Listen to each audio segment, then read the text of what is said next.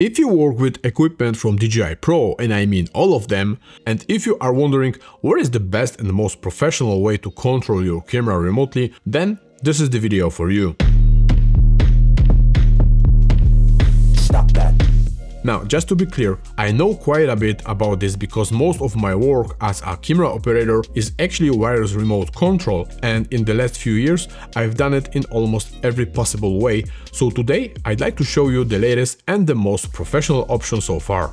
Now, just to be clear, this is not any form of paid review, and also keep in mind that I will never show you anything that I would not buy myself, and the only people who have any impact to my opinion are only my team. Now, the new control panel is the result of a second collaboration between Ignite Digi and Signal Audio, and it is the first such universal control panel based on DJI transmission technology built by a third-party company. Now, to make it easy for you to understand, the control desk is not a standalone device that you can pair with any gimbal or drone, but you need a DJI transmission with a high-bright monitor option. In other words, it's just an extremely advanced version of the standard control grips from DJI. So if it works on the base of DJI transmission, it works with Ronin 4D, Inspire 3, Ronin RS3 Pro and RS4 Pro, and of course the workhorse from DJI, the Ronin 2, which is still one of the best stabilized remote camera head in the world. Of course, all of these devices have their own dedicated wireless control option as well as several additional ones, but like in almost any field of technology, there is always room for even better and even more professional solutions. Now, if you look at the behind-the-scenes video of different major productions, you will notice that whenever the camera is used remotely, the operator always has a very professional control panel. Something that makes them unique is a large, extremely precise joystick, two-handed operation, focus knob, as well as a rocker for zoom control, and the most importantly, quick access to some of the most important options, such as speed, deadband and smoothness, which is extremely important in situations where the dynamics of the shots change very quickly. So far, the most advanced and professional remote controller for DJI equipment is DJI Master Wheels, which is a combination of outstanding technology with the traditional way to perfect camera movements, but you only control camera movement with this device and you need both hands to do it. That's why, for my personal projects, the control desk looks a bit more versatile. In the description below you will find a link to a video made by Tom from Ignite Digi, and there you will find basically all the technical information that you need, so I won't repeat it again, but I'd like to focus on a few of the most important things for me. You can buy the control desk as a basic kit or as a complete kit, which is basically a ready-to-shoot package. At this point I must mention that it's clear that this equipment is designed by people who work on sets, because the overall design is extremely clever and the setup saves you a lot of time because you don't have to take anything after shooting. All you have to do is move the monitor to the left side, you close it without worrying about hitting the screen with the knobs because it has a special lock there, you put everything together in the case and that's it. In the kit you get of course all the necessary things such as cables, AC adapters, mega clamp and two spigots, so you can mount it to anything you want, and also a spigot foot so you can put the control desk on a table.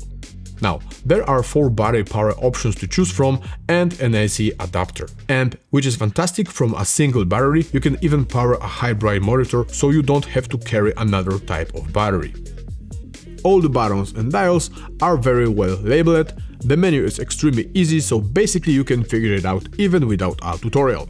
There is a zoom rocker that works even with zoom lens on the Ronin 4D. I don't have such a lens to demonstrate it to you, but Tom in his video shows this feature. The cool thing is that you can swap the functions of the rocker and the twist dial on the joystick, and then use the rocker to control the roll axis and use the twist dial on the joystick to control zoom. Next we have of course the large focus wheel, smaller iris dial and record button. Next is the very important, in my opinion, master rate dial, by which you set the output speed of all axes, or in other words, simply the overall speed of the joystick. And in the central, smaller control dials, you can set both tilt and pan speeds separately, while the roll axis speed you will find in the menu, because on the third dial you have the roll axis trim. And on the right side you will find the extremely precise phenomenal APEM joystick. Now, a very important feature is the dual function of some of the buttons and control dials. For example, to recenter the roll axis, you simply click on the button on the main joystick,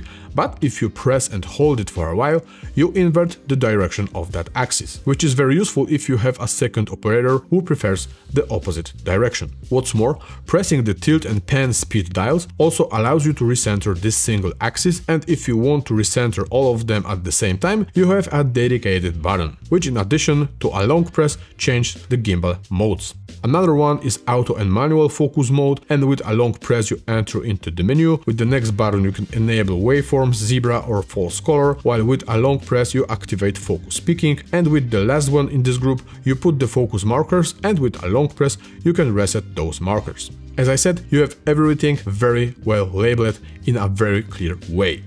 The next dial that is definitely worth mentioning is Shake Camera, an effect that we know from the most advanced remote camera head in the world, from now on also available for DJI equipment. Yes, I know that the Shake Camera effect can be easily added in post-production, but I feel that a real camera shake just looks much more realistic. Right next to the shake dial, you have two other extremely important for me quick access dials, that is deadband and smoothing. Now, as I said before, what I love about this device is not only the clever design, but also the placement of the buttons and dials, as well as the excellent balance between the settings that you have quick access to and the settings of, let's say, less priority that you will find in the menu.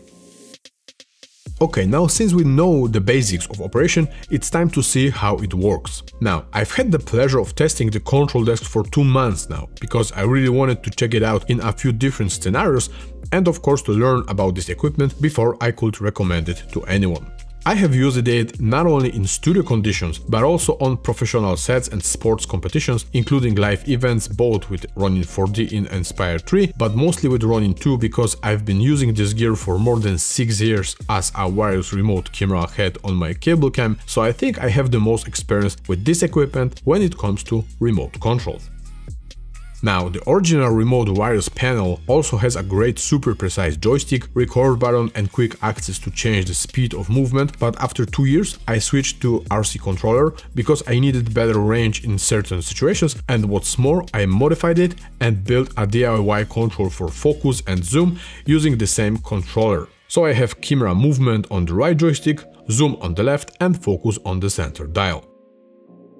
Now, just to be clear, the range of the original controller is phenomenal, but here I am talking about very specific and unique situation in my work, where for example in extremely large mass events the number of smartphones in one place was interfering with the control of the camera. Now, after switching to RC controller, the problem of interference still exists, which thankfully can be fixed with a signal booster, but another limitation was the small joystick, by which making very precise movement required a lot of time and practice. Now, the limitations I'm talking about basically do not exist in the case of the new control desk, because the range of DJI transmission is much better, and even with 50,000 people here there is no interference at all, and besides it has a great and extremely precise joystick and also has control not only of camera movement but also over the fizz motors, but in a way not in full scale.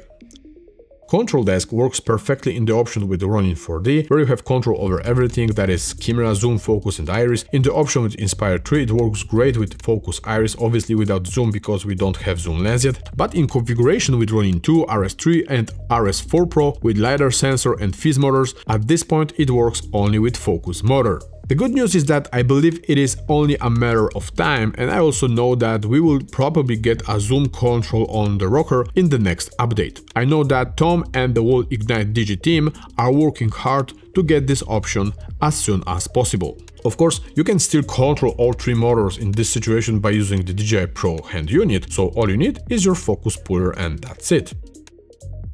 Anyway, you know, there are situations, such as shooting cars, where I personally prefer to have only control over camera movement and zoom, and focus is handled by either LiDAR or my first AC. But of course, there are also projects where I need to have focus and zoom under my fingers, so yes, I also can't wait to have this feature.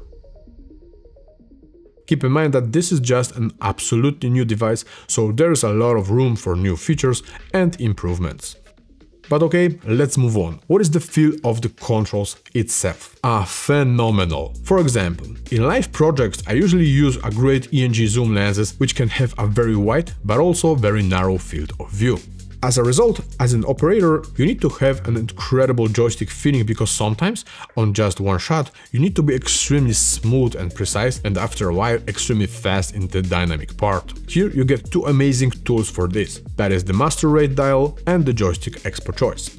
If you want to do it with just the joystick, you can choose the cubic mode, thanks to which you have both amazing smoothness of motion for slow shots, but also nice movement and acceleration in the upper range of the joystick for all kinds of fast shots. And on top of that, you can adjust your operating style in real time with the master rate and smoothing dials.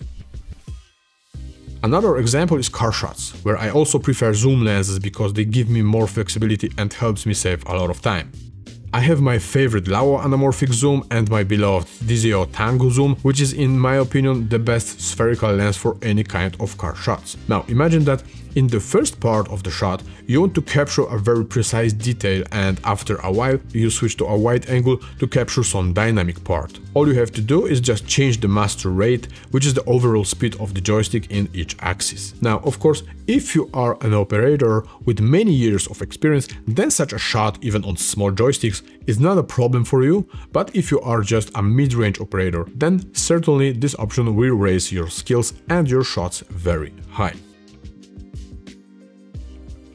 With the Inspire 3 you get exactly the same benefits, and even with the fact that you don't have zoom lenses here, you will notice this even more. First of all, because this is a drone that can be very high, where your camera movements have to be extremely slow and smooth, and after a few seconds you can be extremely low and shooting dynamic scenes for which you need fast movements. I think every Inspire 3 operator knows what I'm talking about when you suddenly find out your camera movement is not fast enough. Here's another interesting point, because Tom mentions that Control Desk has unlocked full speeds in both Inspire 3 and Ronin 4D, so pan and tilt movements can be even faster than the original camera options. To be fair, I have not had a chance to use such fast movements yet, but it is certainly good to have a speed backup. Now, how to Control Desk compares to the RC Plus remote control? You know, I've never complained, and in fact it is very comfortable. The display is bright, you can even work in the rain, you have quick access to gimbal recenter, and most importantly, quick access to all camera options. The only downside is again the size of the joysticks. Now, in the Inspire 3 launch video we saw that one of the best cinematographer in the world, Claudio Miranda, controlled the Inspire camera with master wheels, which are combination of the best technology with classic, extremely precise camera control. And that's one of the biggest reasons why filmmakers choose this way of operating the camera, precision, which is extremely difficult to achieve when you are operating small joysticks. Now, I know it's a matter of personal choice, but personally I'm not a fan of this way of shooting because you have to do it with two hands. In my opinion, with today's precision movements that DJI equipment gives us, we can achieve the same result with just one joystick, and the benefit is that I can also control the zoom and other settings, and I feel that